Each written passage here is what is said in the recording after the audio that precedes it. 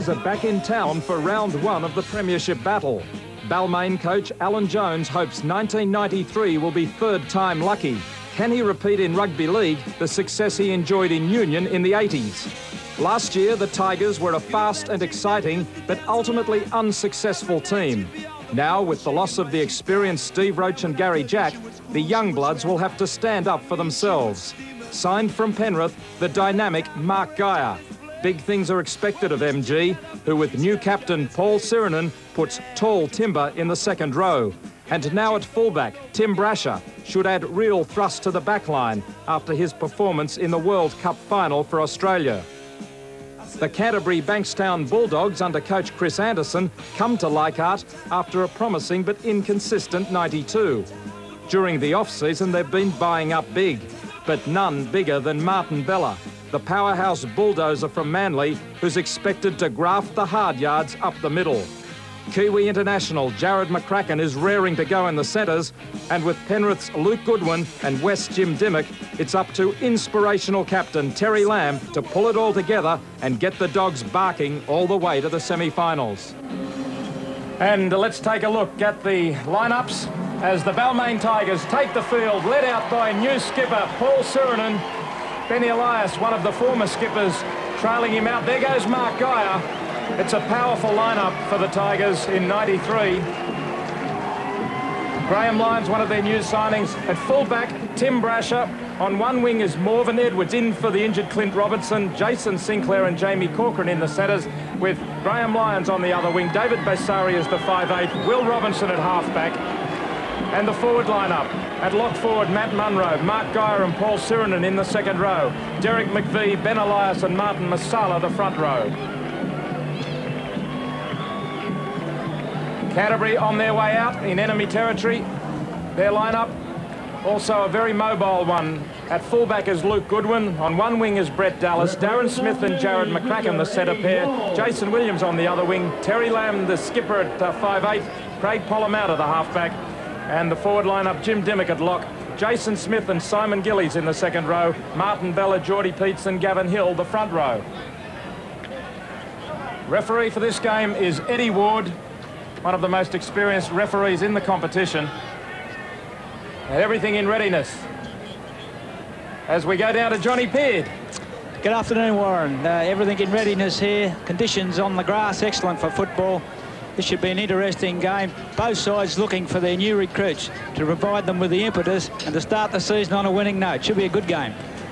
Certainly should be. Eddie Ward blows time on, and Tim Brasher gets the game underway.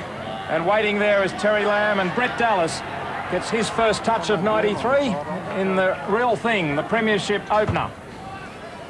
Just 10 metres out from their own line as Pollamouta works it to the blind side, but the Balmain defence has them well and truly caught up in that area. Geordie Peets gets it across to Martin Bella. Tries to shrug off the tackle of Sinclair, but he's over the top of him with Basari. Now Gavin Hill, the big Kiwi, takes them on, but Sirenen's up there. Enthusiastic defence, McVie in the tackle as well. 30 metres out from their own line as Goodwin gets his kick downfield. A wobbly one, and taken by Graham Lyons. And Canterbury are up inside the 10 metres from the kick. They're in front of the kicker. Yeah, very enthusiastic Canterbury defence on the downtown there, and we saw Jason Smith, the brother of Darren Smith, coming up, encroaching the 10-metre mark. So David Basari will look for touch. He won the battle for the 5'8" spot from Paul Davis. Brian Smith in reserve grade for the Tigers today.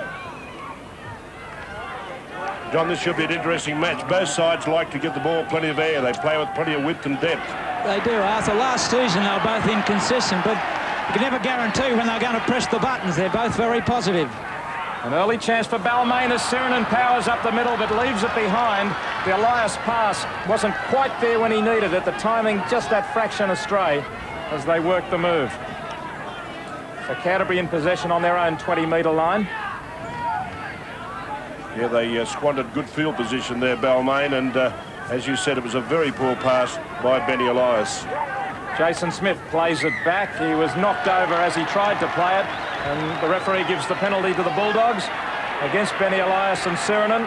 holding him down, not allowing him to clear away and play it. Yeah, Temper's running a bit hot there, but it's a great play the ball there by Jason Smith as Paul Siren is caught in between the ruck. Looking for touch, Luke Goodwin, who was sent off in the pre-season, received a 2-week suspension and a hefty fine for arguing with the referee. But he's in first grade in the fullback spot for Canterbury today as Bella puts his head down and rumbles forward. Tackle 28 metres out. Now Gavin Hill are on him very quickly. Munro, was it, or McVie up very quickly on him, but all of them up inside the 5. Yeah, tremendous hit by Derek McVie. The mind boggles a little bit in defence, John, along with Mark Geyer and Paul Siren. The Balmain ruck will be a place to be entered at your own risk. We're better off where we are, Arthur. It was solid work from McVie initially, trying to get out from the marker position to put some pressure on them. And there's Mark Geyer prowling around. He must have a few nerves. It's been 10 months since he's played football, and I'm sure he can't wait to get this first 5 or 10 minutes of this game over with and settle down. A very enthusiastic player at the best of times. And Gavin Hill will shoot for goal just inside the 20-metre line of the Balmain side. Hill with a 61% goal-kicking average last season. And he showed he was a very fine all-round footballer.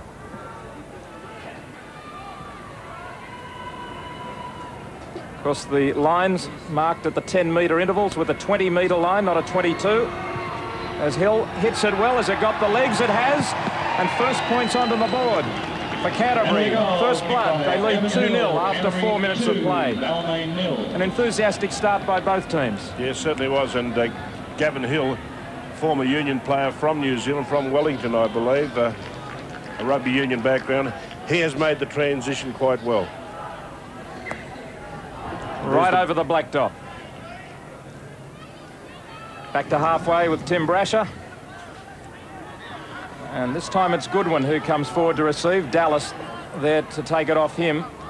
And Warren, Canterbury in the off-season purchased Martin Bella strictly to take the ball forward, and they've got Gavin Hill doing the same. They're two whoppers, aren't they? They're very well. The centre of gravity is just great for this type of game. So there's Hill going on the burst now. And makes a handy 10 metres.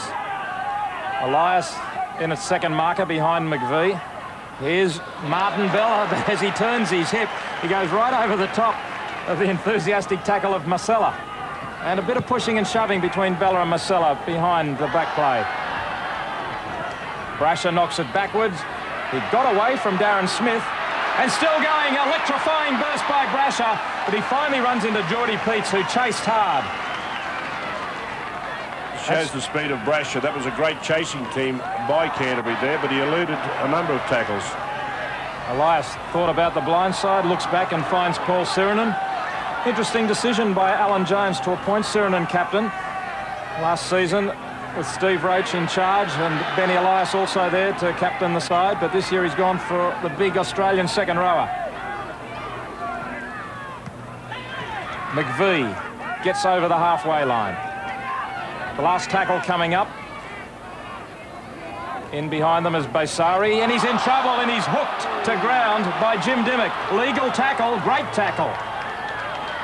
It was a great chasing team. They two-outed the tackle, the kicking game of Basari, and they came up with the tackle of Dimmock. But we'll see a turnover possession.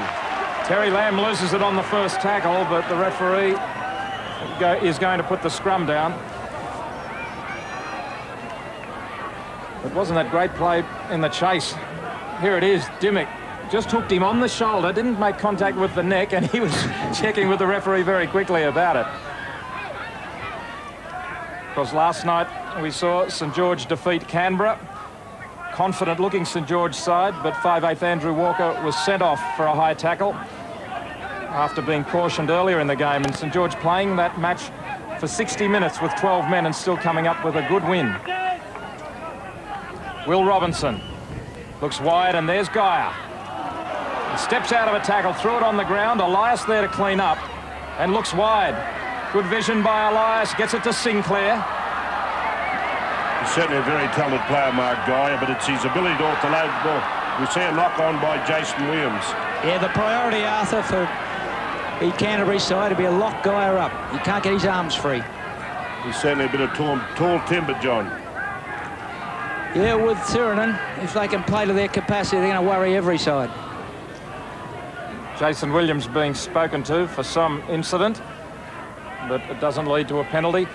Williams got out of the marker position very quickly to knock that pass down, but the referee said he was directly in front of the man playing the ball. Now in centre field, Jamie Corcoran, the former Canterbury centre who went up to Newcastle. Now he's back with the Tigers. The surprising thing, John, hello, he's calling out Terry Lamb here. The blood bin. Blood bin. The surprising thing is that Canterbury have elected to use Luke Goodwin with his kicking game. I would have thought that the more experienced Craig Pollamouta would have been given that task. They're lucky. They've got the three-pronged kicking attack there. They've got Terry Lamb, Pollamouta, and of course the fullback Goodwin. And there's Glenn Hughes going onto the field for Terry Lamb. Lamb with a bad gash on the cheek.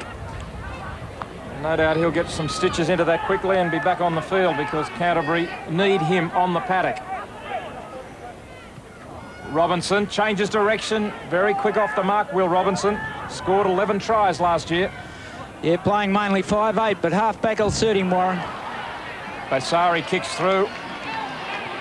And well covered up by Luke Goodwin. Goodwin, the former Penrith player. Canterbury have made some very useful signings this year. There's a good burst now by Pollamouta. They've signed Martin Bella, Jim Sedaris, Jim Dimmock, Luke Goodwin, Scott Wilson, and to arrive later in the season, Gary Connolly, the British Test player. And Dimmock's probably the one that can add a lot to their attack, Warren. He's just very clever with the ball, Jim Dimmock.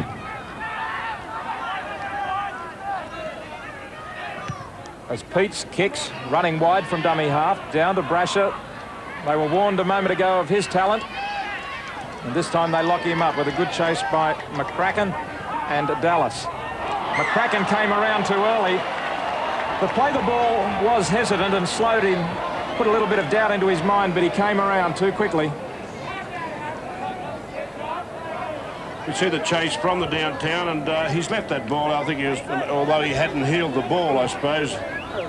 But technically, I think you could have equally blamed Brasher. He has no right to stop in the middle of playing the ball. Well, the rule states you're supposed to place the ball on the deck, but, you know, he could have been accused of handling the ball in the ruck area. True enough. Also. He was waiting for his dummy half to get into position. Elias.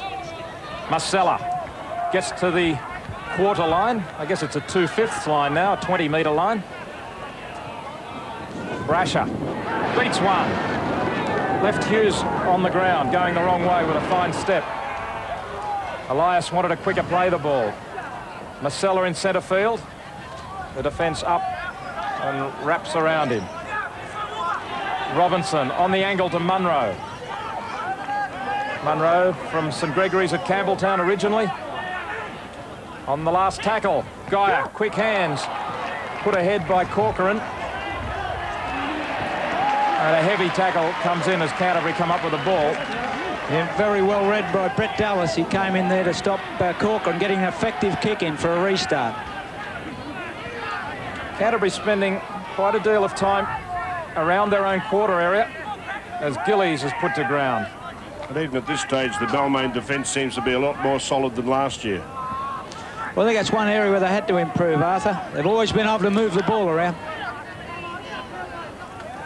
Back to Goodwin. And he kicks away from Brasher.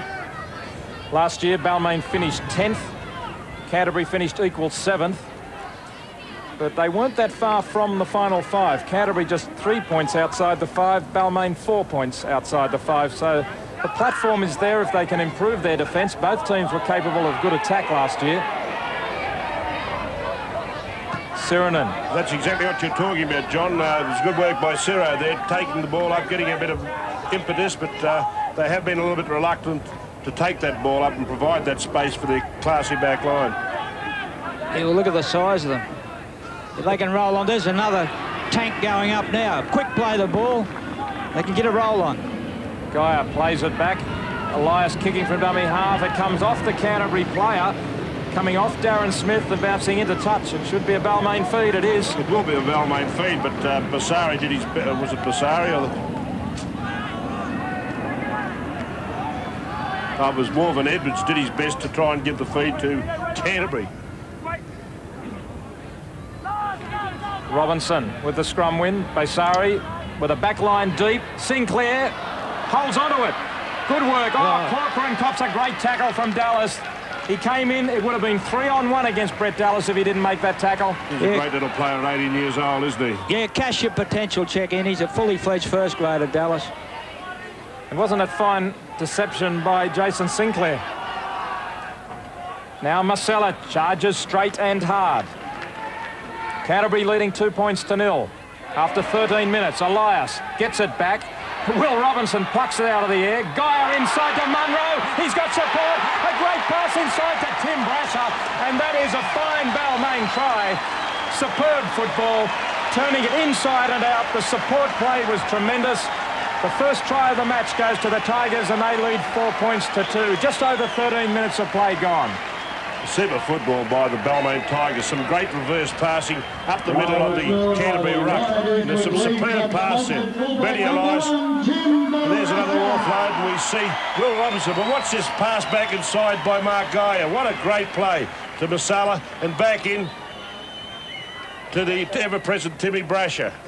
Very fine football indeed. They kept the ball alive here as 3 men were on top of Elias. Everyone expected the play to go the other way except Will Robinson, who intercepted, and that was a magnificent pass by Geyer. He held it up looking on the outside, had the time to turn inside, and great support by Munro and Brasher. Certainly great play by Will Robinson also. Tim Brasher finishing it off. Will Robinson with great hands. They're a very skillful team, Balmain. Certainly is, and there's that inside ball back from Masala to Timmy Brasher backing up. Certainly some great plays there. And Tim Brasher, a former Australian schoolboy back in 1988, now a member of the fully fledged Australian team. He dislocated his shoulder in the trials, but he looks back to full fitness and full of confidence too. The kick to be taken by Jamie Corcoran.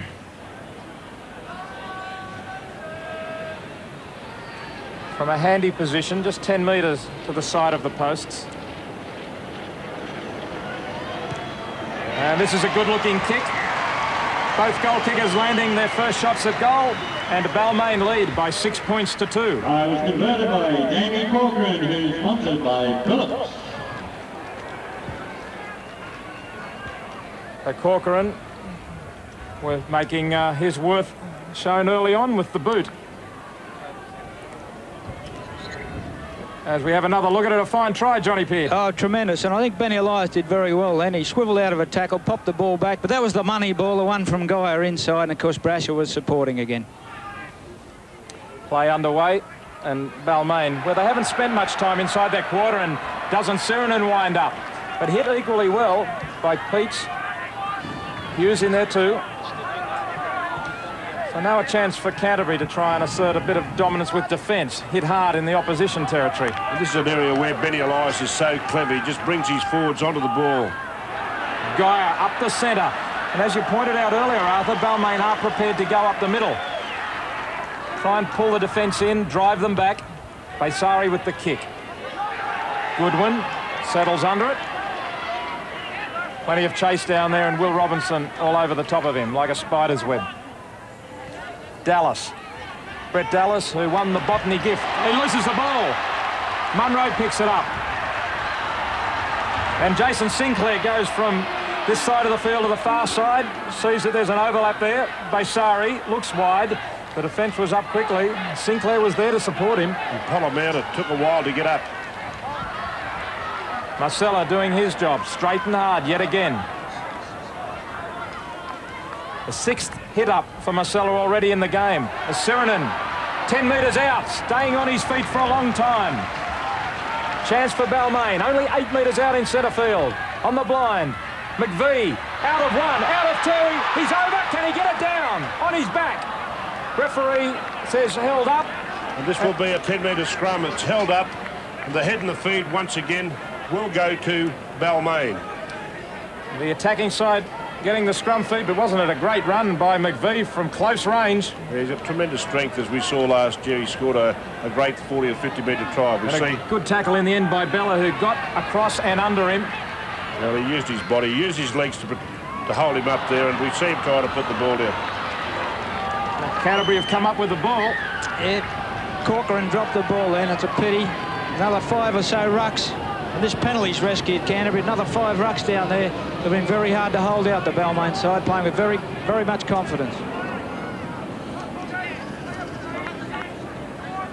John, they've held possession. You know, they'd be a little bit unlucky there to relinquish possession, as you said, but they've certainly had some pressure on this Canterbury defence. And it's been the big boys. We see that ball popped back in by Morgan Edwards. Bad mistake by Canterbury. And they'll be looking forward to Terry Lamb to get back out there and show a little bit of leadership, settle them down. He's being stitched, Warren. He could be another 5 minutes. Well, I'm just wondering about that rule where Morgan Edwards, I know he was on the field of play, but he ended up outside the field of play when he touched that ball back in to the Balmain support. So Balmain now, 22 metres out. Dominating territory so far as Geyer gets it to Basari. Neat piece of football again. Geyer working the angle with his 5/8. Robinson takes off to the blind, pops it through. I thought Graham Lyons might have been offside. Play goes on. Lyons didn't come into the play in the end as Robinson was kicking for him. And a little bit of slack play by Canterbury. It took them a long time to clean that loose ball up. They look rattled at the moment. This is where you need the Martin Bellas and the Gavin Hills just to steady the play down. It's Darren Smith. Makes a few metres. Smith was also involved in preventing the try by McVie.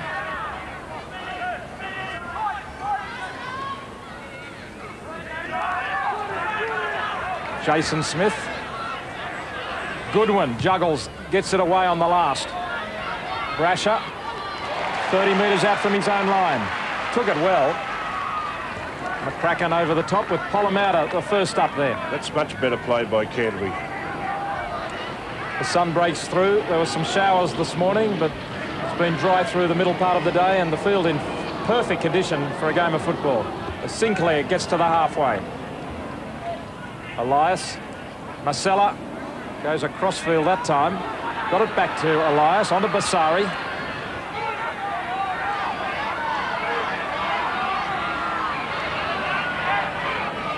Canterbury back with the referee. The crowd telling him to get further back. Now it's the last tackle for Balmain. Guy to play it. He's getting involved. Basari in trouble. He had his own man too close in front of him initially. That held him up. Now it goes to Glenn Hughes. Looking for Smith. That was clumsy football. Good chase by Canterbury, but clumsy football by Balmain. They got on each other's road. Once again, a great pressure by the Canterbury chasers, but I thought it was bad play by Hughes. He cut away from his support. He had a bit of space down that left-hand flank. Disappointing for Alan Jones. They've controlled the ball reasonably well, Balmain, but on 2 kicking situations, they've been disrupted. Geordie Peets manages to hang on to the ball. The referee says it came off his leg as Dimmock turns it inside. 33 metres out. Polomata, the little dummy, then shot ahead himself. Last tackle, 30 metres out. Goodwin from dummy half. Puts it through. Brett Dallas is very quick. He can't hang on to it. Brasher was not going to beat him to the ball. There was no way. He was there in defence. He would have been forced to make a pretty good tackle here, but we see the little grubber in behind the line. We see the speed of Brett Dallas taking to that ball. He didn't quite bend down low enough, but Brasher was on him, so I think that he would have stopped Dallas.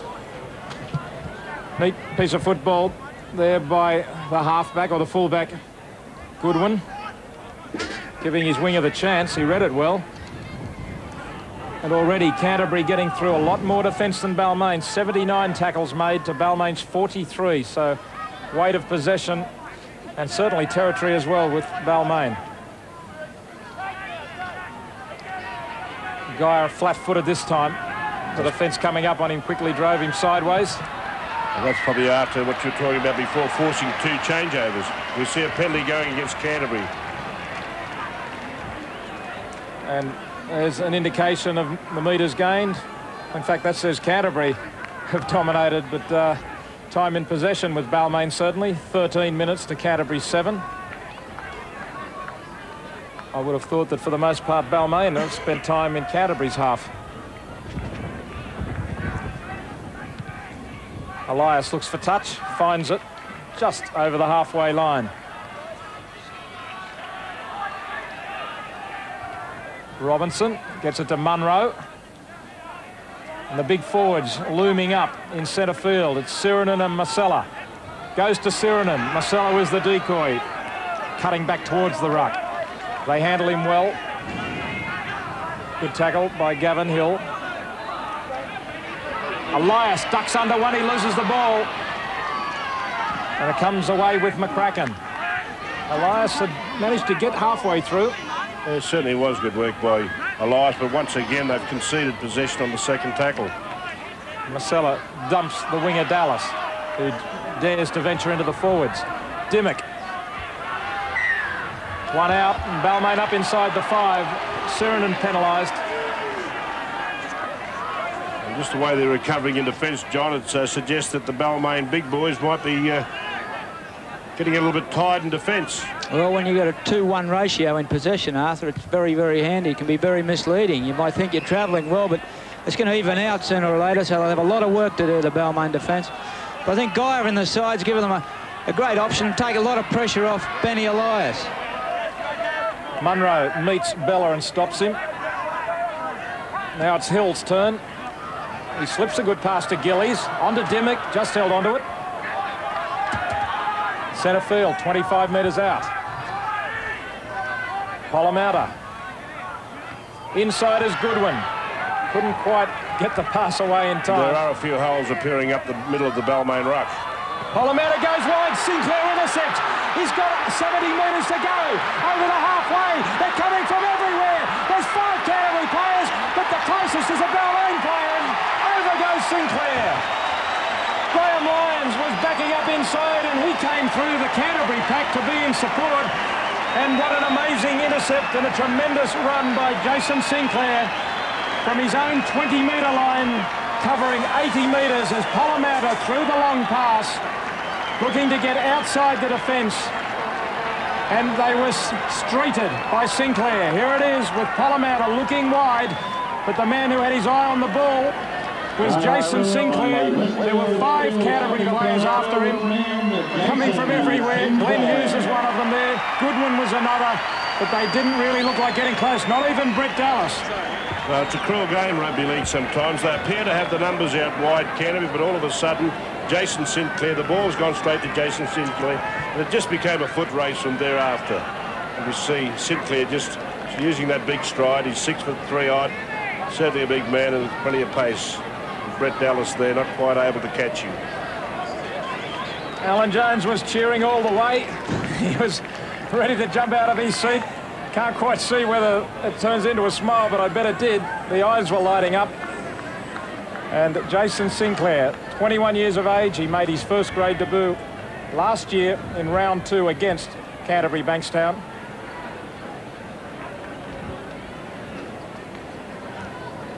And Corcoran will try to convert it, with Balmain leading 10 points to 2.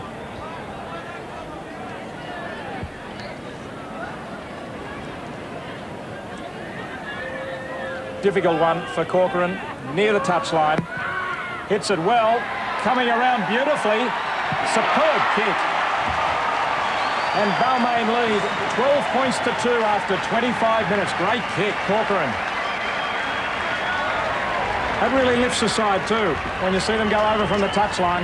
Well, this is the type of play. Yes, Polomouta starting to float the big pass. That's the type of play you expect from Jason Sinclair. Very enterprising player.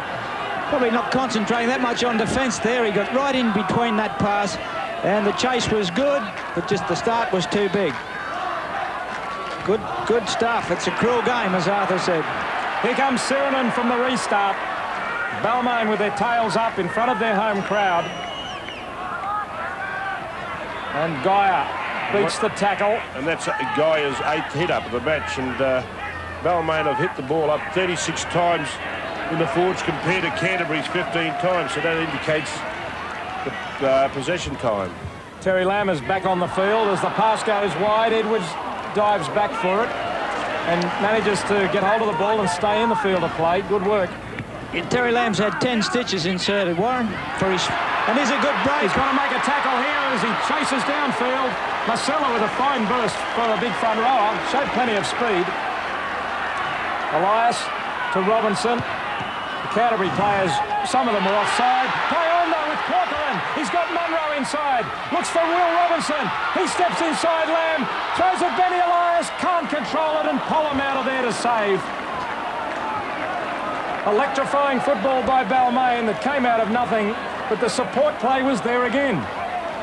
You see, this is the result of Balmain regaining possession. The support players there. Will Robinson cuts back inside a tackle. Another beautiful pass back into the ever-present Benny Elias. Had he held that pass, it could have been curtains for Canterbury. Well, it was a play that came out of nothing because the Canterbury players got in the Balmain kicker's road again, and Will Robinson really put in a nothing kick, and suddenly rebounds and they come away, but the support was able to turn it into something. Very much like the Noel Galthorpe rubber last night. Now, penalty goes to Balmain, I should say to Canterbury. Balmain not getting away from McCracken. Those total tackles still well and truly in going Canterbury's way. They've had to make a lot of them. 93 to Balmain's 47. Twice as much tackling for the Bulldogs. Here's McVie all over the top of McCracken, conceding the penalty. Mitch Newton getting ready. He's going to go on for Martin Bella. And there's the error count. Missed tackles by Canterbury, 13, a telling statistic. Is that a beard that Big Marty's sporting these days, John? Yes, it is, Arthur. He's got as much hair there as he has on top. As Jason Smith overran the pass from his dummy half, it went forward. It was almost as though the referee reacted to the crowd. It's a very close ball. Now he's mixing with the fibros now. He's got to look like them. Scrum screwing around on the Balmain feed. See, this is a situation. I don't know what he's going to rule here. It looks as though the Balmain side has collapsed. But they should take a leaf out of the rugby book. Once a scrum goes past the 180, they should reform it. Yeah, fair enough. The contest certainly changes, doesn't it, once it gets to that position, screwing right around. Here's Geordie Peets. Mitch Newton on the field for the Dogs. Mark Brokenshire and Ewan McGrady originally named as fresh reserves for this game, but both pulled out with injuries, knee injuries, I believe. And Mitch Newton included as the fresh reserve. Goodwin puts it down. Coming up quickly on him was Corcoran. It was a tremendous hit, but that was a planned move there. But the decoys were useless. They didn't fool anyone, John. Now you look like you're going to get the ball. They just use themselves as decoys. Big tackle by Jim Dimmock, lifting Martin Marcella. Sinclair goes in amongst the forwards. That was great defence by Simon Gillies there. Sinclair plays it forward and draws the penalty. Well, the markers were up there, but not directly in front of him, according to referee Ward, at least. Well, Simon Gillies, he's come up with a great tackle, got off his line, completed the tackle. But Sinclair, good work by him. He's got up very quickly, left the two tacklers on the deck, played the ball forward, and Gillies was in an offside position. A couple of replacements, Warren. Steve Edmed, Bernard Carroll on for Gaia and McVeigh. Two of the big men get a rest. Mark Gaia hasn't played a lot of football during the trials. He was injured. Pretty good tactics with 10 to go. Munro goes up the centre. Balmain leading Canterbury 12 points to 2. 9 minutes till the break. Edmed gets into the action quickly. And Steve Edmed wouldn't appreciate being on the bench either. Marcella, who's worked very hard. 9th hit up for Martin Marcella. Edmed. With Steve Roach out of the side, I'm sure Steve Edmed would be looking to cement a first-grade spot. Up it goes on the last from Will Robinson.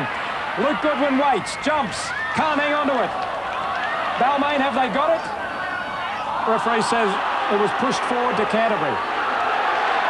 And that was great work by Simon Gillies. He gave Luke Goodwin great protection. Yeah, Brasher was certainly after that ball. He did well to hurt him away from it. 18 metres out from their own posts. It's Mitch Newton for Canterbury. It's been a fast game, a fairly torrid pace, plenty of heavy defence. And there's no doubt that the captaincy has certainly helped Paul Ciro. I've never seen him this involved in a match. As Goodwin's kick in the Elias diving attempted tackle. Down to Brasher. With Morven Edwards alongside him. Terry Lamb comes in a little high. The referee says it was across the chest. Lamb had a quick look towards the touch judge as he got up. Crowd hooting, but referee warned him no doubt that it was a fair tackle. There's no doubt with the new rule being enforced with the high tackle situation that some of these players will have to change their technique, and I would say that one player in particular might be Terry Lamb. He has a tendency to get up around the head. Sinclair kicks ahead. He's the chase as Graham Lyons pushes Jason Williams out of his road.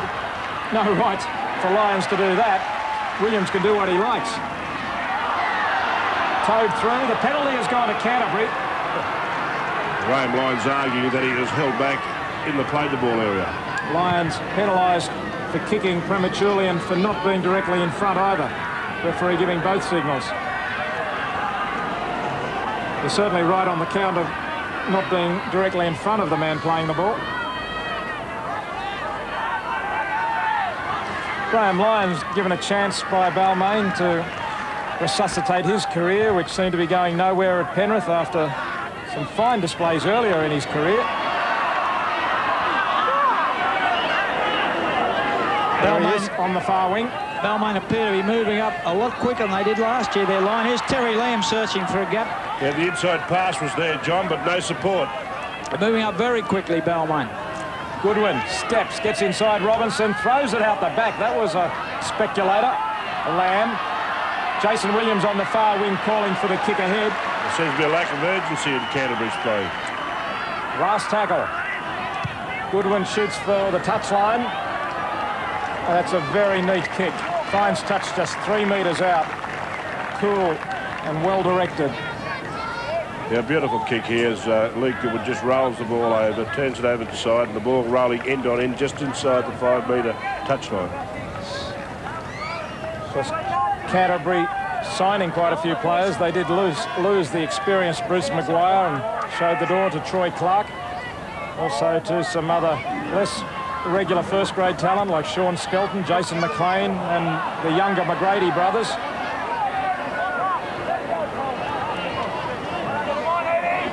And 4 of Balmain's main signings for the season in action in this game. Guy, Lyons, Corcoran and Edwards. Shane Boyd also signed from Penrith. Along with losing Steve Roach and Gary Jack, they also lost John Elias, James Grant and David Brooks. So some experience lost by Balmain, but it's not showing out there at the moment. They're full of direction and enthusiasm. John Martin Masella's been a great workhorse for the side. Well, he was last year. He's playing lock forward last year, but he just provides him with a very mobile front row. And then there's a good set of 5 for Balmain. And again, this is 3 times, the 6th tackle, they've floundered in the kicking section. Alan Jones wouldn't be pleased with that. I think that Canterbury are making a mistake by not trying to get a bit of go forward, as we see Gordy Peets duck out of the dummy half area with good yards. 4.5 minutes till half-time. This is a good chance for Canterbury. Just inside the 20-metre line. A try before half-time would certainly boost the Bulldogs. Mitch Newton. He's a big man, but not all that quick off the mark, Newton. Needs to hit it going flat out. Dimmock. Gillies. Inside to Jason Smith. 10 metres out. Here they go with Geordie Peets. Looking inside, his arms were wrapped up just in time. The referee, in fact, says he was tackled. The man off the ball was tackled without the ball. Quick tap. Lamb. I just wonder whether he made the right decision there, John. We'll soon know. Yep. Give it 4 more, Arthur. Polamatta says it was the right decision. Terry Lamb, the skipper, took the quick tap.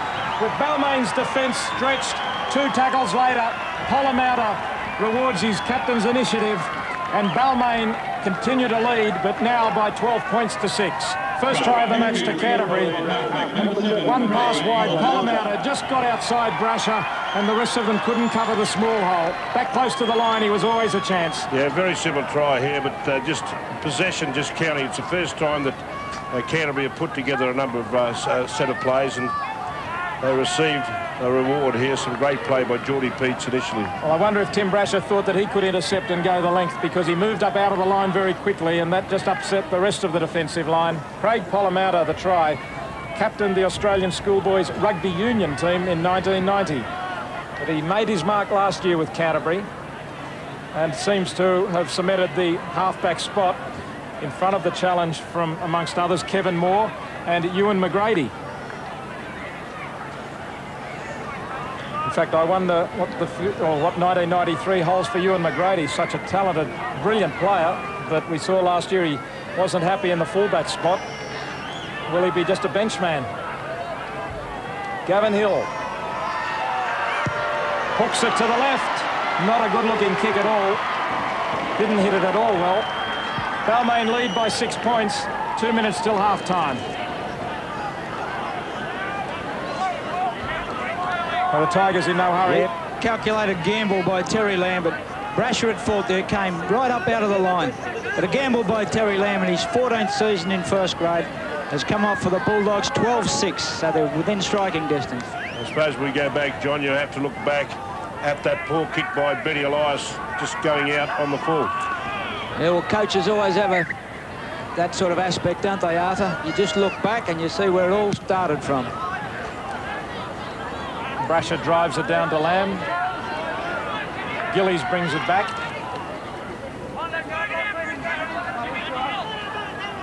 Jim Dimmock joining Canterbury from West this season. Good utility player. Mitch Newton. Well, for the possession they've had and the mistakes they've made, I think 12-6, they'll be going in a little more contented now. I think they can turn that around in the second half. Darren Smith wearing the headgear, 10 metres short of halfway. Geordie Peets makes good ground. 5 tackles used by Canterbury. As Luke Goodwin kicking down towards Graham Lyons. Lyons showed tremendous speed when Sinclair made the intercept. With Lyons coming right through to join Sinclair and beating all of the Canterbury chasers as they tried to haul the big centre back. Bernard Carroll in centre field. Carroll, the 22-year-old Balmain junior, been with the Tigers for 4 years from the Dundas club. Jason Sinclair, good run, just one off the ruck, trying to worry his way through the forwards. Now Will Robinson, under pressure from Gillies, got his kick in on the last. Luke Goodwin took his eye off it. It's the hands that were feeling for the football, not the eyes. Balmain up in front of the referee, but he doesn't look out wide and they creep up. Mitch Newton as the halftime siren sounds. And that is it for the first 40 minutes of this game. A spirited encounter. The Balmain fans on their feet. They're pleased with that performance. With Balmain scoring 2 tries, Canterbury coming back with 1 just before half-time. Canterbury looking for a better second half. Balmain happy to continue. The Tigers leading at half-time by 12 points to 6. This is your Saturday afternoon of sport, bringing you live rugby league action at its best on ABC, your national network. At Canterbury and Balmain, but let's take a look at the prospects for all of the clubs for this season. Few of the clubs have bought proven top-class buys, and most of them are going to rely on young talent to improve this season. Now, if we go through them as they finished in 1992, this is the way I see them stacking up. The Broncos begin their premiership defence with virtually the same established players. With competition for places hot, they'll be hungry again. Alan Langer and Glenn Lazarus are the keys in what shapes up as the team to catch. Last year's grand finalists St George have lost some very good, experienced backs, but have retained a strong lineup. There's every reason to think they'll go well again, but no reason to think they'll go better. Illawarra has lost some depth, but has gained Australian second rower Bob Lindner. Much will depend on whether Ian Russell overcomes his severe hamstring injury. Russell's attack adds the icing to a solid team with an excellent home ground record. Newcastle has retained its formidable squad, losing Ashley Gordon but signing Jason Martin. The likes of Matthew Rodwell and Brad Godden should be even better players, and the Knights' guaranteed wins at home will be right up there. West's playing strength appears to be marginally reduced. Of more concern is a doubt whether the Magpies have the potential to improve, but with Terry Hill firing, they'll still be a tough nut to crack. East's front-runners for much of the past 2 seasons will be hoping the arrival of Martin Afire will improve their finish to this season. They'll still be overly dependent on Gary Freeman, but hooker Wayne Marshall, back from injury, will be handy. Manly have lost several classy players, including Michael O'Connor, and a last-minute change of coach in Bob Fulton for the unwell Graham Lowe may be unsettling. With Jeff Tooby out injured, the Sea Eagles are one club who look fragile. Penrith has had a major shake-up, which may be a good thing after last year's traumas. They'll field some very talented players. The form of Greg Alexander will largely determine whether they make the semis or just miss out. Norths under new coach Peter Louis will have a fresh spirit and more attacking attitude. They'll be a danger, but it'll take a fit and confident Peter Jackson for the Bears to make the 5. Canberra finished 12th last year with a poor defensive record. In '93, they're hoping Kiwi forwards John Lomax and Quentin Pongia will strengthen their forwards, and their star backs will stay free of injury. The representative season will deplete the Raiders, but they should scrape into the 5 and then give the grand final a shake. With so many young players, Cronulla may improve, but it's hard to see them being a major force. Souths may pick up in defence, but will their exciting attack be as sharp without Craig Coleman to organise? With a major doubt over Brett Kenny, the Eels look destined to remain in the basement. Finally, the Gold Coast, with Wally Lewis now off the field, will be competitive but not threaten the top 5. So, after that brief look, here's my long-range top 5. Brisbane to chase another minor premiership, Newcastle to be hot on their heels, St George to be up there again, Canberra and Illawarra. East's Penrith and Canterbury should be in the race till the last round, and I wouldn't discount West, Balmain or Norths. The remaining 5 will win their share of games, but it's hard to see them being there when the whips are cracking. There's a lot of football between now and the semi-finals, but Arthur, I guess you disagree with my predictions on the Sharks' future. We're pretty confident we're going to do something this year. There's no doubt you're right with the Broncos. They're the yardstick for everyone. Well, we've certainly seen a spirited first half of football. Let's have a look at the statistics as they stand. At half-time, the number of tackles made by Canterbury, 126 to Balmain's 94. Overall errors, including the lot missed tackles, handling errors, Canterbury 22 to Balmain's 14. Penalties have gone 8-5 to the Bulldogs. Scrums 5-1 to Balmain, none against the feed. The metres gained, dead even after that full 40 minutes. Time in possession, Balmain have had it for an extra 4 minutes and they lead by 6 points. So I suppose you could say that Canterbury had their problems. They were in their own quarter for a long time, but around the time, well, in between those 2 tries scored when Terry Lamb was off the field, one of them an intercept, they looked a little rattled. Well, no doubt that they did miss Terry Lamb. He went off there for about 20 minutes or so, but they turned over quite a bit of possession. A lot of their problems were self-inflicted, but I thought they got their act together in the last 10 minutes, and they always looked threatening to Balmain. Certainly hurts when a player races 80 metres when you're on the attack on the opposition's 20-metre line. Well, about that time, I thought they were starting to make some holes up Balmain's middle, but all of a sudden, as I said, it's a cruel game, rugby league. Good luck to Jason Sinclair. He got out off his line. The bad ball was thrown, and he won the race to the line. Balmain kicking game as the Tigers come back onto the field.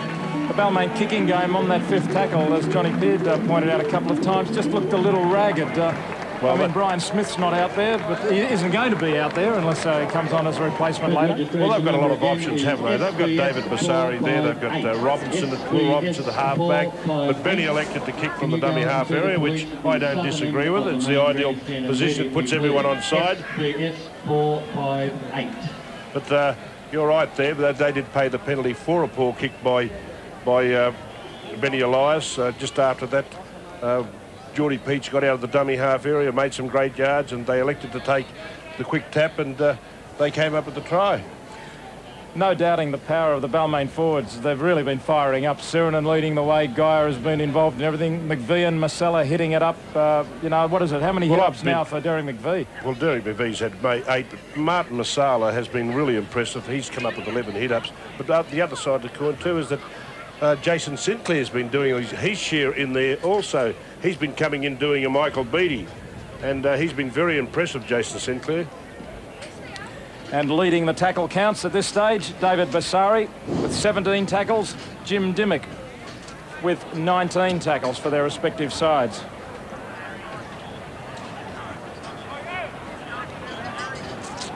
And down on the side, Johnny Peard, what did the coaches have to tell us? Well, Canterbury obviously going to address that possession problem. Too many mistakes from the Canterbury side, and they'll be out to alter that aspect of their game. Balmain, of course, their kicking game has been disrupted by some very good chasing by the Canterbury side, so they'll be looking to give themselves more room with their kicking game. Other than that, Alan Jones thought their control was pretty good.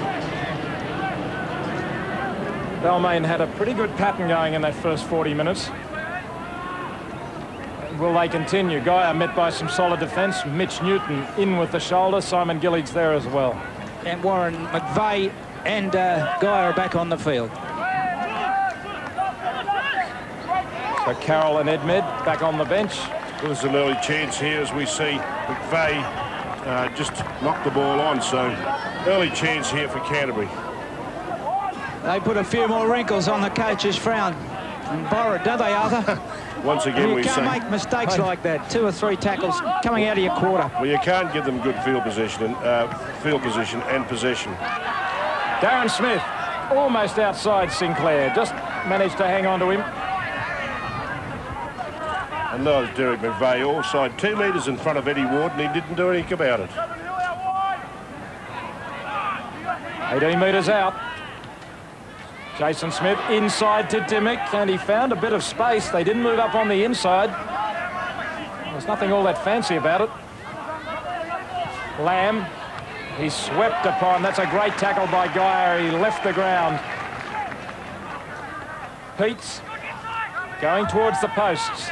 Last tackle coming up for Canterbury. Lamb on the right. Drives it, trying to get it in. In fact, did he get it back again? Goodwin's come up with it. It's still the last. Hoists it high. And Brasher chases and goes for it. And everyone left it for him. Yeah, tremendous reflexes by Terry Lamb, but unfortunately the pass went astray and Luke Goodwin had to put the bomb up once again. It wasn't as judged to be played at the ball. Munro swings out of the tackle. He might have been entitled to keep going. Well, that was a situation where the play of the ball was in process. Those markers should have been ruled offside when they tackled Benny Elias. Sirinen, Canterbury getting up very quickly. Referee Ward is back 9 metres from the play the ball area. Mistake made by Bassari. Did he knock it back? No, he knocked it forward. And once again, great pressure by Simon Gillies. Hand over. So a chance for Canterbury. Balmain kicked the ball away and Canterbury get a penalty right in front. Balmain trying to slow it down, kicked the ball away. It was a handover, and now Canterbury can shoot for the 2 and get within 4 points. You often wonder whether that doesn't deserve to be a sin bidding. Well, it was a very useful attacking position for Canterbury, wasn't it?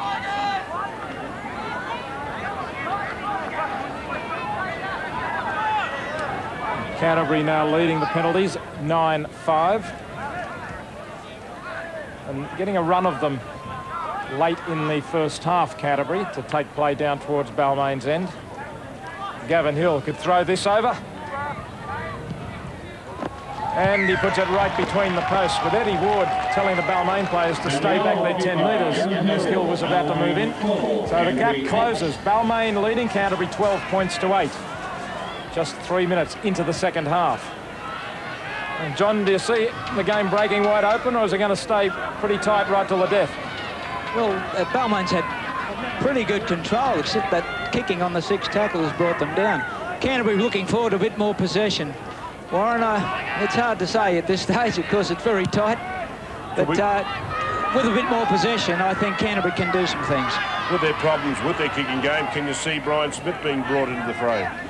Well, then they've got to just adjust themselves. They've got plenty of good kickers there and just get a little bit deeper. But Brian Smith, the best kicker in the club, maybe he could be used if he pulled up all right. Yeah, I agree with that, but I'm just thinking Jason Sinclair, he seems to be a much better disciplined player these days. Yeah, well, it's early days yet. I hope he is, because he's a very entertaining player. I think it's Gavin Hill is hurt. Just wondering about this tackle here, how high it is. Oh. Well, there's your answer. Right across the nose. You've got a linesman there, right alongside the linesman. You've got a referee, and they both miss it. Well, it could have been shoulder. The contact could have been made with the shoulder, but it's what I'm saying is that... McVeigh comes in with another solid one. Nothing illegal about that, but after your point is right. After some of the penalties we've seen for high tackles recently, where players did nothing, no real damage at all, that one certainly was high, the previous tackle. The children sitting on top of the bench behind the goalpost at the southern end of the ground. Can you get right back? Gavin Hill is groggy. He wasn't hit across the nose with a tissue, was he? He copped a full-blooded shoulder. Well, you're wondering whether it is the shoulder or whether it is the, as you said, the bicep came into contact. Here's that tackle again, front on. He's going the wrong way there. I think we saw it pretty clearly the first time. That's put Hill off the field, and Martin Bella comes on. Bella, who was rested when Mitch Newton came on. Peets gets the kick away. Brasher knocked that forward from the hands. Well, I thought he was very lucky. That was definitely a knock-on, I thought. Well, certainly from where we both said that looked to be knocked on by Brasher. So I'll let off. Sinclair. Tim Brasher, the Australian fullback, current Australian fullback. He'll have to hold on to that during the coming Test series against New Zealand. And Marcella working very hard. That's his 12th hit up, and we're only just over the halfway mark. Both sides starting to encroach the 5 metres or the 10 metres as we know it. Sirinen loses the ball as he held it high. Basari dives back. I thought Basari had dived on it. 6 ball. And he has. Well, the ref, Eddie Ward, was going to give it to Terry Lamb and had a second look. And you can bet that the Balmain players were screaming for him to have a second check on it. On the halfway. Big Ciro down with an ankle injury. Elias looks inside. There was no one there. Out wide, it's Corcoran. Sirinen hobbles back to catch up with the play. Elias on the blind side. John, I suppose you have to give Sinclair a rap too. He seems to have kept McCracken very quiet. Yeah, McCracken hasn't had a great deal of opportunities. There's Brasher with a kick through and a chase, but Goodwin has it well covered. Goodwin takes off, got away from Sinclair, stopped on a sixpence, and he's away. Tremendous play by Goodwin. He just stopped dead, changed direction, and took off. Tremendous evasion skills. Sinclair was the first who was right after him. Looked as if he might get in, but when he got around Sinclair, he stood up 3 of them and took off. Geordie Peach once again finding some room up the middle of the ruck. Darren Smith, the Queensland origin player. Polomauta, Newton standing wide. He dummies to Lamb, goes over the top of him. Yeah, that was a definite chance there. They had the numbers, but unfortunately Jared McCracken couldn't hold what was a very tough pass. It was up a bit high, but he had plenty of time to think about it. It was soft enough. Should have been taken. And it really was an opportunity. He was unmarked as Newton had thrown the pass over the top of Terry Lamb. Lamb was attracting all of the defence. They came away from McCracken. Balmain leading 12 points to 8. What a good scrum that was. Basari. Balmain in a handy position with 5 tackles to come. Munro. Matt Munro in the lock forward spot. Robinson. Guy wide. The defence was out there looking after him. And the first man in low was Geordie Peets. Lamb went high and wrapped him up. Sirenen. Just a little flat-footed at that time, Sirenen. And he's put the ball on the deck and Canterbury have got it. And Benny Elias pays the penalty here, trying to rake the ball back from the tackle player. He's saying that he's leaning over the tackle player, making contact with the man to play the ball. Well, he hasn't got a case, Benny. And McCracken was standing right over the top of Elias. Almost looked tempted to give him a nudge. Canterbury winning the penalties 2-1. It's 10-5. They're getting up very quickly, Balmain. They're very spread, but Arthur, aren't they? I'm just having a look. Look, Eddie Ward, he can't referee the game from the ruck area. He's got to get back, keep them apart. What's a better 10 metres? Martin Masalla's out here on the right wing at the moment, 5 metres from the sideline. Good work by Basari. Canterbury had a back line, but David Basari got up on Lamb quickly, cut him off. Now Newton and Basari leading the tackle count with 24. Ben Elias is second with 13. And there's Basari with another one. Lamb kicks ahead. Coming through quickly is Dallas. Brasher gets back. It reminds you a lot of Kerry Bowstead, Dallas, John. Oh, gee, he's been impressive in the pre-season. Outstanding talent. Bullfrog's got another one. Yes, he certainly has. He knows how to snare them. He gets enough of them. He gets around enough too. I'd hate to see his expense account.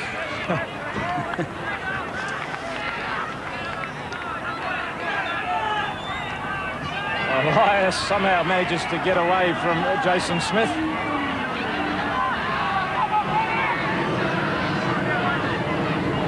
Sinclair. And once again, they've put pressure on Sinclair's kick, and they've come up with another poor kick on the last tackle. It was Geordie Peets who came through on Jason Sinclair.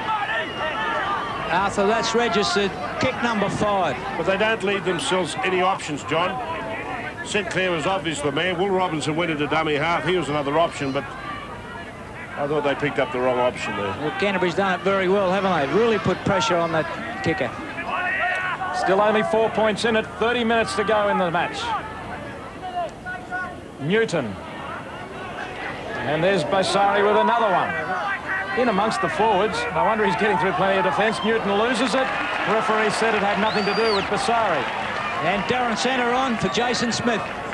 Darren Centre's in 26. A very good player, this kid, John. He's got some great skills. We see the ball.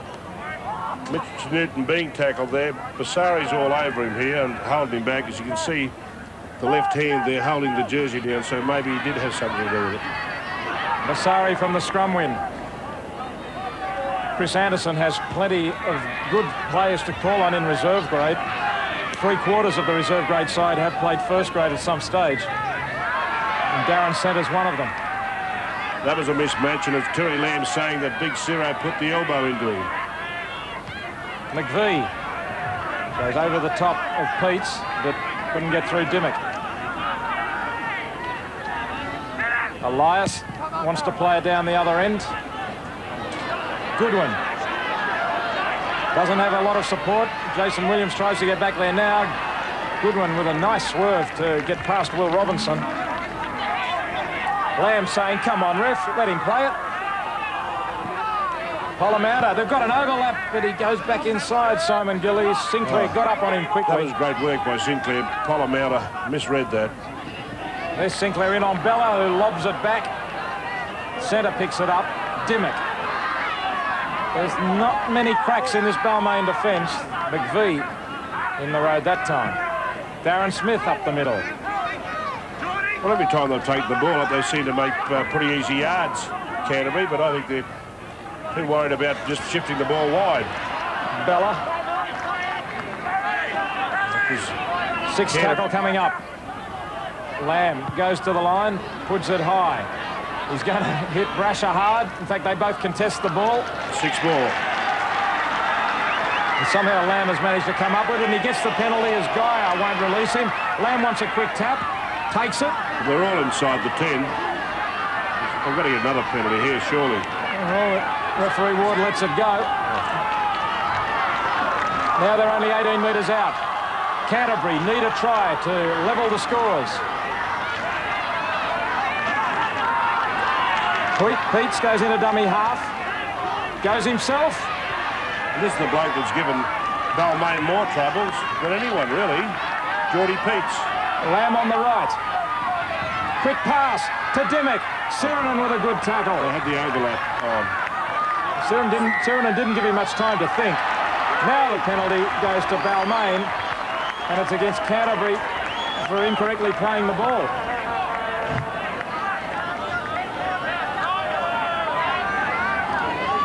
There it was, Jim Dimmick, the man who went so close in the earlier tackle. This is where the ball should have gone on. They had a 3-man overlap out wide. Look. Yeah, quick hands would have been handy. But I'm just saying he's entitled to play. Look, they're climbing all over him, Eddie. You got it wrong. Well, on that occasion, you're dead right, because Munro came in late after he was already tackled. I mean, the tackle was completed before Munro arrived. Even if I'm agreeing with you. Okay, fair enough. And Edmed on for Masala. Edmed does him in 40. There he is, Steve Edmed, steaming ahead. Munro now.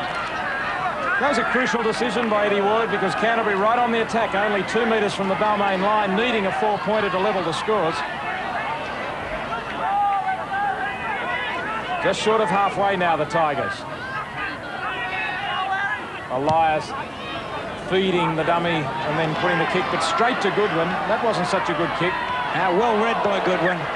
It's a high tackle. He steps back inside Graham Lyons. Graham Lyons will be called out here. I'm just wondering how high that tackle was. Terry Lamb obviously saying a few words as well.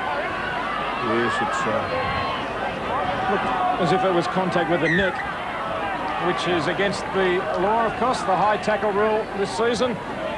In fact, coming in last season, says that you can't make contact with the neck or head intentionally, carelessly or recklessly, which just about covers any contact with the neck or head. Penalties now 12-6 in favour of the Bulldogs, as Bella, he's a no-frills footballer, Martin Bella, but he does the job, and he certainly must wear down the defence. Yeah, his football well's just a few square metres in front of his nose, Warren. He does it well. Alan Jones looking a little concerned. He knows that Canterbury are getting into a bit of stride here.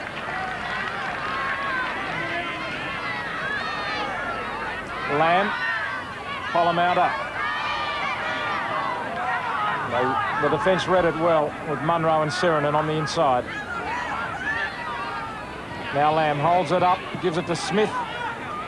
He tries to go through the tackle of Geyer, who holds him. Enough for Elias to finish it off. Last tackle, Lamb. Plenty of chasers coming through. The bounce will want to be good for Brasher. And he takes it over the dead ball line, so it's a goal line dropout. Yeah, tremendous kick by Terry Lamb. Benny Elias put a lot of pressure on him, but he still had the awareness to get the little grubber in behind, and beautifully placed kick just into the in-goal area, forcing Brasher to take that over into touch. And Balmain in no hurry to take this dropout. They're in front. They're trying to play the game at their own pace. Quick look at the errors. Missed tackles starting to even up. Balmain missing a few in this half. Handling errors 6-3 more by the Tigers. Losses of possession dead even. They've had to do a lot of tackling the last 5 or 10 minutes, Balmain, so... Yeah, the weight of possession starting to tell a little. And just to explain that statistic you just saw, handling errors as distinct from lost possession. That's just handling errors which affect the attack of the team without handing possession over to the opposition.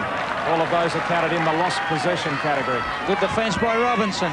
They didn't have the numbers there, did they, John? It was just a poor play. They shouldn't have gone on with that play, because running across for Arthur. So they were just sliding, drifting. Easy, mate. Newton got the pass away to Smith. Smith pushes off a weak tackle by Geyer. Now kicks ahead, but he was in traffic. And McVie comes away with it for Balmain. That was a bit ambitious. There are a lot better options than what he did, though. If the ball goes to the right, they had plenty of numbers out to the right. I'm not so sure it was the last either, was it? No. And a little bit of slow motion football as Smith pushed away from Geyer. Maybe both teams are just starting to tire a little. McCracken moves up in solid defence, all over the top of Edwards. They're moving up in force now, the Canterbury side. They're having trouble digging out of their own line. They're marching out their own line, Balmain. McVie. They're making heavy weather. This is where Benny Elias has to get a good kick in, or Will Robinson. Robinson under pressure, but he got the kick away. Darren Setter came flying through on him. Oh, did Goodwin knock that on? The referee gave him the benefit of the doubt. That might even up for the early one on Brassard. Goodwin got it straight through. He's got to pull on the outside. Goes back inside. Dallas backing up. And Dallas will go under the posts. From his own side of halfway, Luke Goodwin cut through. And suddenly, he split right through. Once he got his head through the front line. Players arguing that there was a knock on. Well, there may well have been too. We'll have another look at it. But whether or not they should have played the whistle, maybe a bit of arguing going on. There it was. Jason's... Well, even hard to tell from this distance whether he knocked it on. But Benny Elias should have made the tackle. And once he went through the front line, away he went, and Brett Dallas, chased by Graham Lyons. But let's have another look at this knock-on. There was the kick by Will Robinson. Was it knocked on? Right back upfield here by Luke Goodwin. Knocked back, knocked back. I think it was knocked back. You reckon not? We're not going to change the decision. I thought he knocked it back on the slow-mo replay. But regardless, the tackle should have been made on Luke Goodwin. But a great break by Luke Goodwin. We see the backup play there, support by Brett Dallas. A well-deserved try. And to Brett Dallas, who won the Rugby League sprint at the Botany Gift last month. Over 75 metres, he outpaced, among others, Parramatta's Lee Odenryan, who everyone thought was the fastest man around after beating Martin Afire last year over 100. And Dallas beat him, so it means that he is quicker than you and I, Arthur. Just a dash. Just a 75-metre dash. Terry Lamb right in front, and all of a sudden, Canterbury hit the lead. They have trailed for much of the match. Canterbury lead Balmain 14 points to 12. Terry Lamb with 10 stitches in his cheek puts them in front.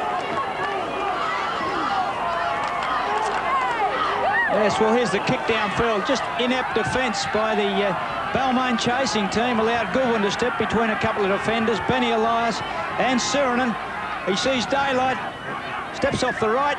Now, puts himself in a hole again. And, of course, Brett Dallas, he's only got 2 speeds. Here he comes. There he goes. Over for the try. And Balmain in front of the kicker from the restart of play. A basic penalty which so many teams seem to infringe. Most of the time they get away with it.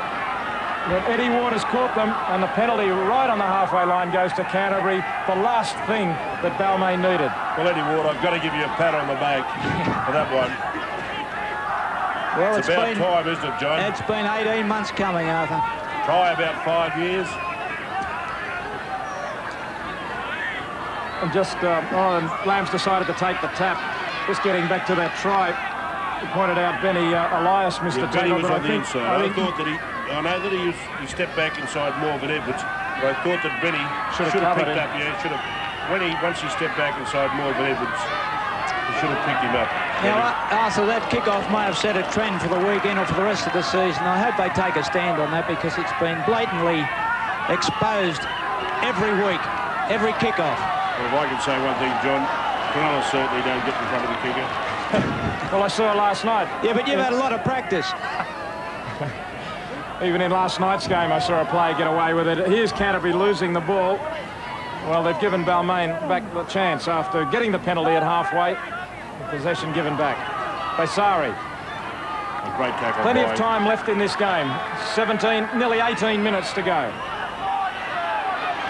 We expected a stirring struggle, and that's what these two teams are giving us. It was an interesting decision. Good hit by Gillies. Good hit by Gillies. Great hit, but an interesting decision there. Terry Lamb, as we see, a good offload by Steve Edmund to Benny Elias, but Terry Lamb blowing up as Jamie Corcoran used Terry Lamb's jumper to pull himself up with. Steve Edmed crosses the halfway line. McVie shrugs off the tackle, turns inside. Elias to Robinson. Oh, Sirenen gets a low pass and can't hang on. Gee, they had numbers there. It was just a little low for the tall man, Paul Sirenen. He's disappointed. That McVie's a handful, always twisting in a tackle, very strong round the hips. And here's the incident. They were going to spread the ball with numbers, and Ciro put it down. The 3 mistakes made. John, both sides very willing to throw the ball around. Might be just a matter of the side that the passes stick with in the last 15 minutes or so. 3 mistakes made in quick succession by both teams. 2 by Balmain, 1 by Canterbury. Well, there's a lot of danger players out there, so the side in possession's got ample chance because of the talent. Darren centre. Terry Lamb puts it down, and slow to recover. Benny Elias darts in, but everyone from Canterbury was asleep. No one made an attempt to get anywhere near it. Paul Sirenen down and back play. Right on the halfway line. Edmed. He's relatively fresh. Sirenen going towards the sideline. Will Robinson in and away. Stepped nicely past Simon Gillies. Geyer holds it up inside for Sinclair. He gets a pass looking for Robinson. Dimmick intercepts and comes back upfield. Good play by Balmain. The final pass was a little too risky. Now Tim Brasher is going to be called out. There's Jim Dimmick hurt in the tackle. That was a catch that had to be made. It was Jimmy Dimmick taking that intercept. Was it Brasher or Matt Munro puts in something illegal in this tackle? It looked like a couple of uppercuts from Brasher, whether it just looked like it. Timmy, you should get back to fullback. Let the forwards do that. He looked like he was swatting flies. Unless he was raking at the football, I don't know, but it looked like he was putting a little bit of work just underneath the chin. And that inside pass from Geyer showed how effective it can be. Jason Sinclair, good support play on the inside. Canterbury now 30 metres out from the Balmain line. Canterbury leading 14 points to 12. Darren Smith, who hasn't looked all that sharp in the centres. He's spent plenty of time in the forwards over the last couple of seasons. This is better work by Balmain, by Canterbury. They're just taking the ball up. They're much more effective when we see the big forwards taking that ball up. Polomounta, 18 metres out. See a field goal? No. Terry Lamb's going down the blind side. Puts a little kick in. It's picked up again by Balmain, and away they go. It's Jamie Corcoran over the halfway. Across comes the cover defence of Darren Smith. Manages to slow him down, and they eventually put him on the ground. Terry Lamb all over him. Just got off in time for the referee not to give the penalty. Sinclair. Elias. Numbers out wide. Geyer. Munro gives it to Lyons. Will he kick ahead? Goes himself. Looks inside. Still alive. They came backwards. Referee now says it was knocked on. Yeah, great scrambling defence by Canterbury, but definite chance there as Lyons. I thought the Lions would have been better off just taking the tackle. That was a speculator he's thrown back inside here. Was it knocked on here? It was kicked forward, but it definitely was knocked forward. Well, I thought it went back at that point, whether the second player knocked it on. I believe it was knocked on. Well, it's a scrum win to Canterbury. And Terry Lamb's kick rebounding and picked up by Jamie Corcoran, who took play down the other end. Now a bad piece of football. And Paul Sirenen deridingly slaps Simon Gillies on the head and says, "Well done, mate. You've coughed up possession. You've given us a chance." Well, the poor old coaches, they're at the whims and temperaments and actions of the players.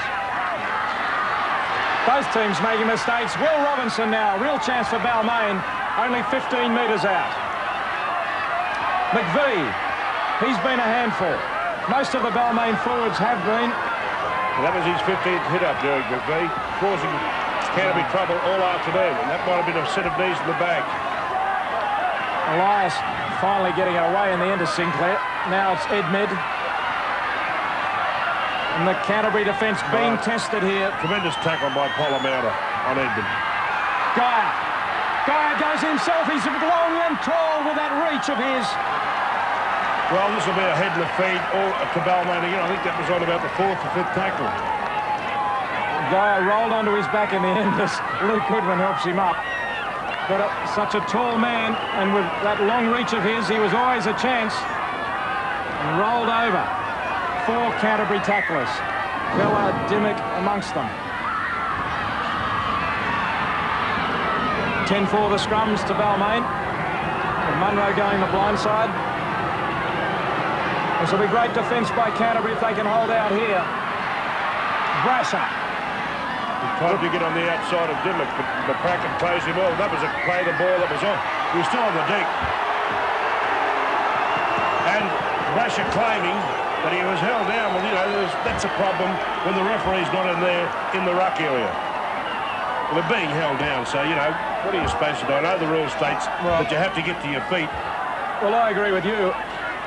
At least we can say that the ref is consistent because he gave the same penalty against Jim Dimmick when Canterbury were on the attack down the other end. But on both occasions, I would think that they were a bit hard done by. But I always maintain that the referee should be behind the ruck area. The penalties now going Canterbury's way by a mammoth total of 15-6. Geordie Peace loses the balls. Well, you'd think it was a cake of soap. Both teams making error after error in the last 5 minutes. And Jason Sinclair says, settle it down, boys, settle it down. 10 minutes to go. Balmain down by 2 points.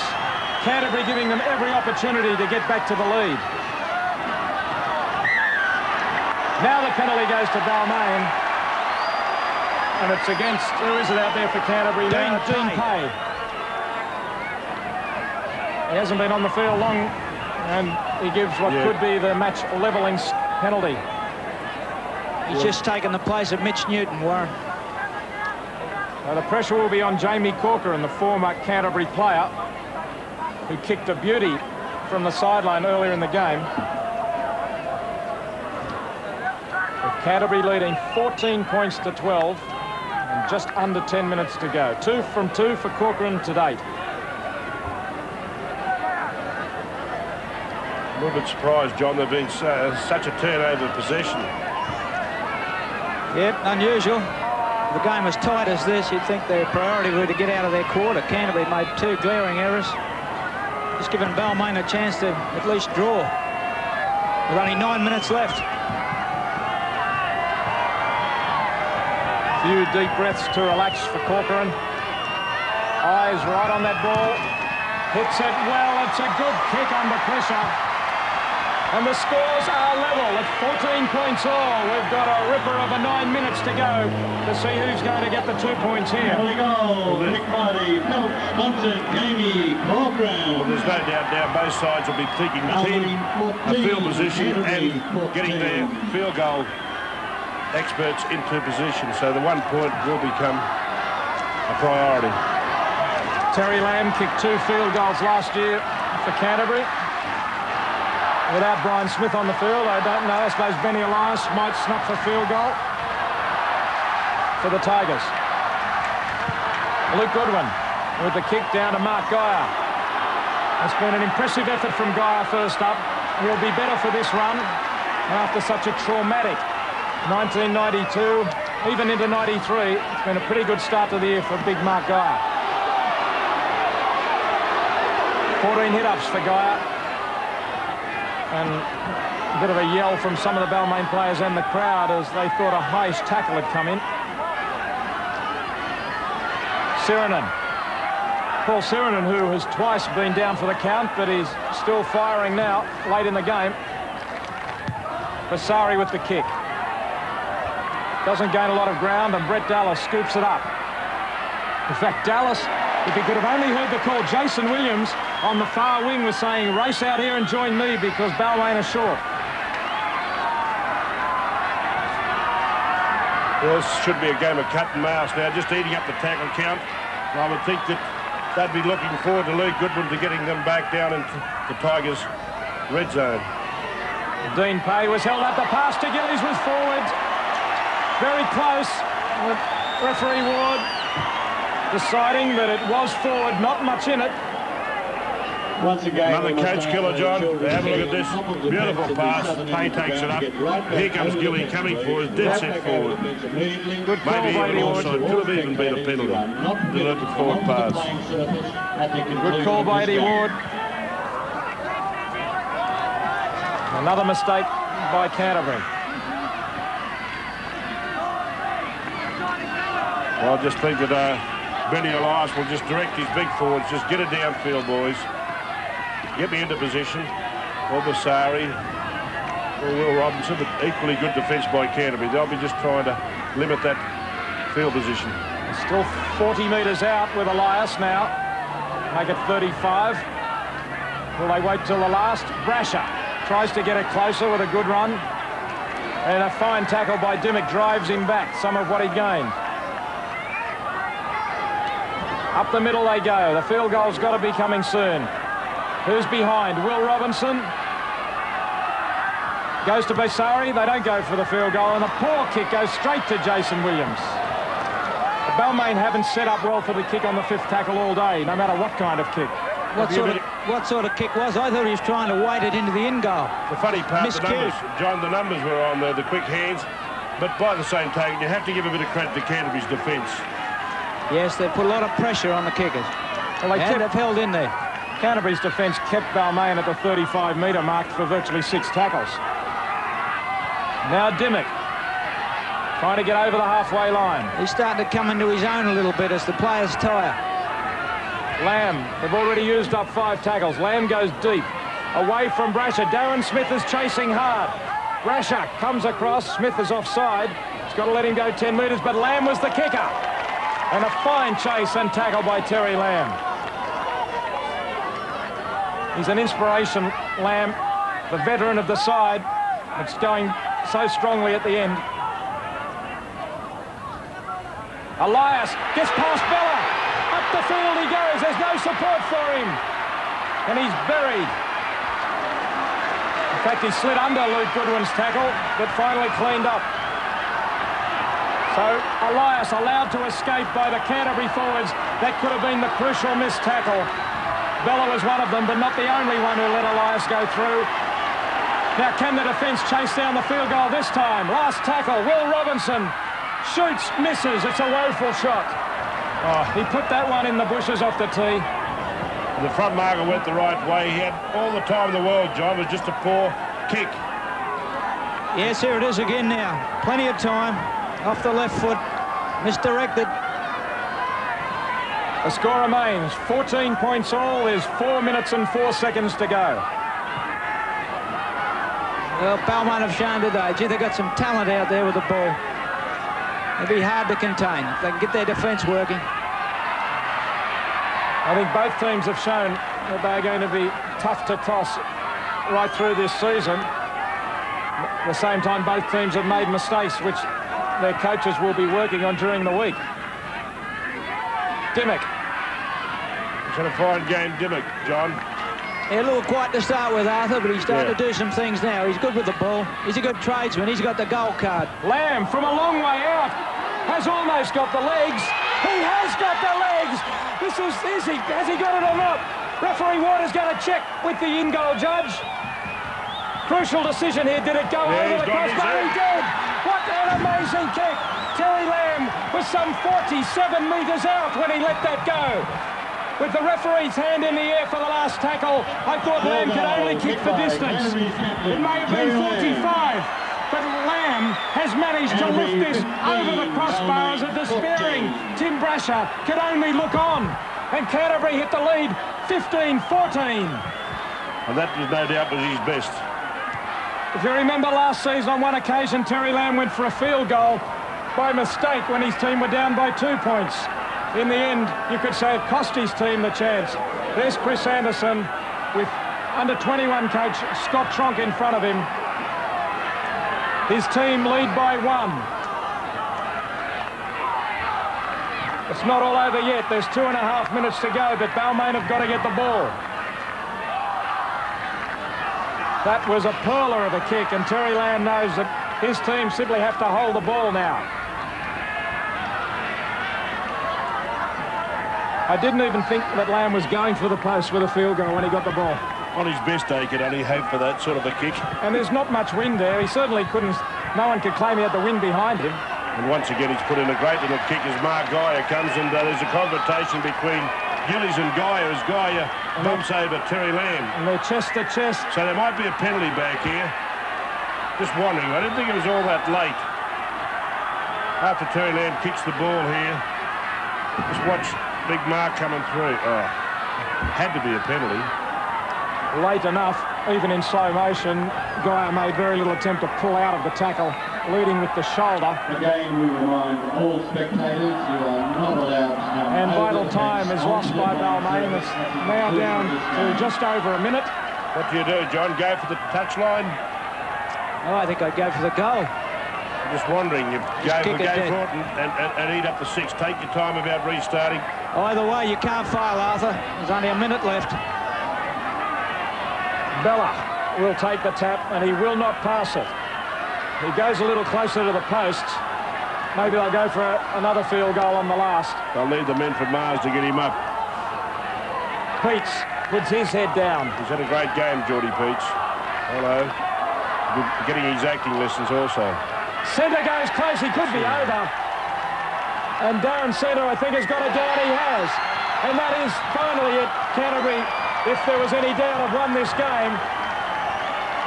And it might rob Terry Lamb of some of the glory for that field goal. But Darren Centre putting his head down. First it was Bella, and then Geordie Peets, and then Darren Centre went low and hard, burrowing under them. Very hard to make the tackle from this close when you go low, and that's what he did.